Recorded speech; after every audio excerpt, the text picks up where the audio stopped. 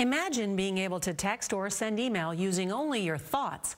It's more than just wishful thinking, and it's opening doors for potentially millions of people suffering from severe paralysis. CBS News Chief Medical Correspondent Dr. Jon LaPook has tonight's American Innovation. At his home in Melbourne, Australia, 62-year-old Philip O'Keefe struggles to do the simple things many of us take for granted. Getting dressed, washing myself, feeding myself. ALS took away his ability to control his hands and body. When you heard that there was a device that could use your thoughts to operate a mouse, what did you think? I thought, this is science fiction type stuff. But it's not the realm of science fiction anymore.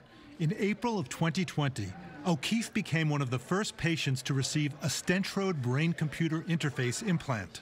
That's the device that goes inside the blood vessel. Dr. Tom Oxley is CEO of New York City-based Synchron. We've figured out how to deliver the sensors into the brain without open brain surgery.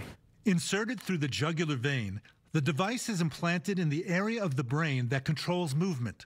Signals captured by a receiver in the chest are sent wirelessly to a device that decodes thoughts into commands for a digital device. The clinical study that we're running is purely for digital device control for people whose hands no longer control digital devices.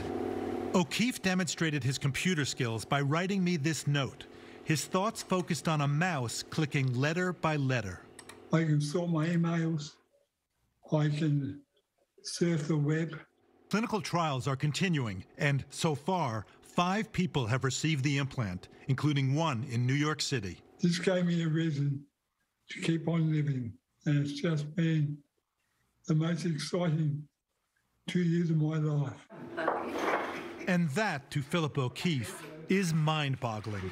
Dr. Jon LaPook, CBS News, New York.